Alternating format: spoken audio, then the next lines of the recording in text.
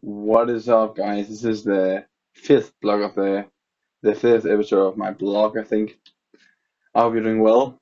It's evening now, 10:40, so I'm probably gonna sleep very soon. And I just wanted to talk to you about today and probably maybe also the entire week.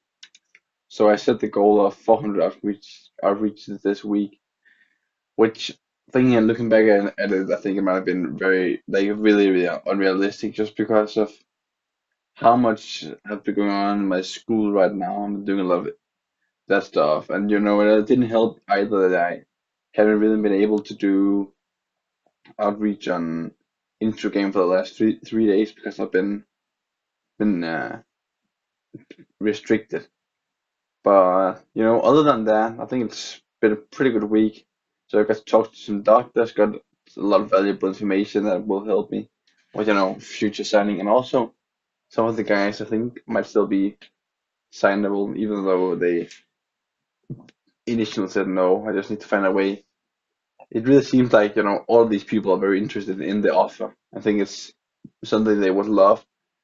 The problem is just it just seems so impossible, I guess, that they don't really trust that it is actually something that, would be possible. And because of that, they aren't like, because it just seems so impossible, they're very like worried about it not working, which I totally get, by the way.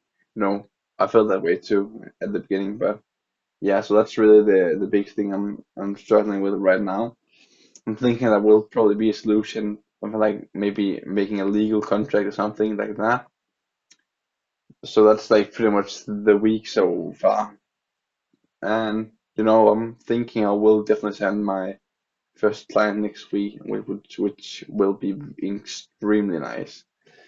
I mean, I also did pivot into doing some LinkedIn outreach, which I think will work very, very well, actually.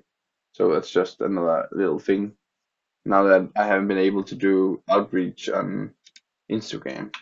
And I will definitely be looking more into how to make the best of that. I feel like it definitely is a very good method of outreach for me, especially like in this niche of there's a lot of surgeons on like pretty much all social medias just because that's really their way of getting out to people and people being able to know them and see that, especially because this in that niche, for plastic surgeons, one of the most important things is really, trust and credibility.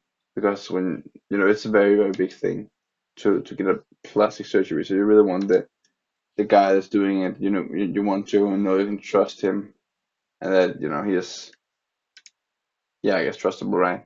So that's a lot of ways to contact these on social media. And I'm thinking I have a list of like 600 right now on LinkedIn, which I think will probably yield some very good results. I'm already talking to one guy after I sent like 12 so far. Yeah. So, just keep going really. That's like my advice. No matter what it is, just don't quit. I really want to quit so many times. But like now after I almost signed one of the guys and after I did that, the adrenaline, the way just felt, talking to him, being so close to selling him, I just don't think I can stop now. I just have to get that again, right? It almost becomes addicting, which I think is when you do something and you get found off, you really feel like, holy shit, this was like so nice. I want to do this again. Yeah.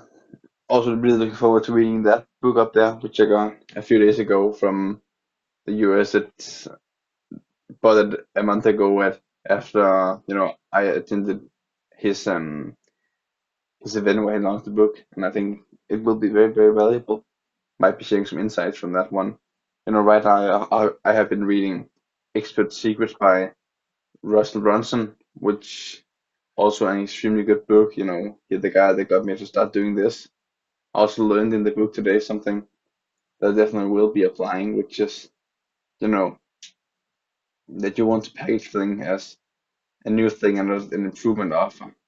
Because, people don't, in order to improve something, they would have to have done something wrong, and people don't want to admit that they've done something wrong, right? Which is a big thing, I think, for like that. So I'm really looking forward to reading that book, or rather to proceeding that book and getting it done, and then start reading that book up there. Yeah. Um, I did also read the Matrix, the Matrix this weekend, which just seems a bit off topic. But I gotta say, there was some like really heavy hitters in the movie. Like, there's a time when he says, "You've already been down that highway," and like, I just know what he means when you know you don't want to go back, right? I can't turn back now. I feel like it's like the red and the blue pill. I think everyone heard about that. Have heard about that. Like to be honest, I think everyone has watched The Matrix, right? And the. I feel like I'm on the red pill right now, and just seeing how deep this rabbit hole goes. Never going back to the blue pill, right? Yeah. So I just think you gotta take the red pill, really. Which sounds so stupid, but like it also like it's very cool. Yeah. And been working out, obviously, right?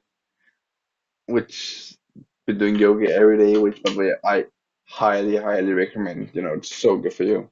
It feels so good. You feel like feel like I'm getting very strong and very healthy. So really recommend doing that every single day. I can I've been doing like 10 minutes a day. I have like some videos which if you want to I can share them. I think they're like very, very good. And yeah, I'm not I definitely won't be getting the 400 goal for tomorrow, right? But like I still think it's not bad. I just don't think it was realistic really, which really bumped me out. It really made me not do very much outreach just because I felt like I couldn't get the goal anyway, so why even try for it, right? And also by the way, that's a very good lesson. Rather than, set a small goal, I don't think you should set it too big if you do that.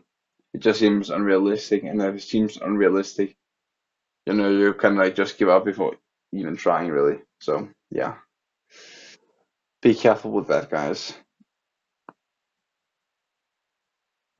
So I'm just thinking if there like anything else I want to share. I mean, maybe I've been doing this course for like learning how to do no code stuff, which sounds very cool. And AI in general is like really, really cool. I think can do a lot of stuff. Definitely looking forward to doing an SaaS, which is basically software as a service, or like creating a software and selling that at some point. So, pretty much it for today, for tonight. Not much more here. Hope you having a great day or great night or whatever the time is for you. And I'll talk to you tomorrow about some hopefully more insightful things. I don't know if I'm actually like really giving any insights. Yeah, at some point I do also want to restructure this blog so it's more like present a tip. You have a tip here, and then how I learned it or earned it, and then how you can apply it and how it works, basically, which is also something Russell Brunson talks about in Expert Secrets, which is, not those two, it's the third one. And, just sounds very smart. Just sounds like it would be a lot more helpful. But like for now, I'm just doing this stuff because I don't feel like I have that much to share right now.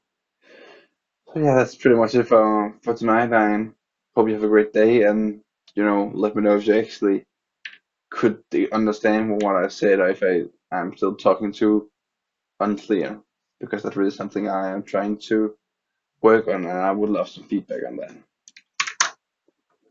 Yeah, that's it for now. Have a great night or whatever. I just want to do the hand thing. I think it's really cool.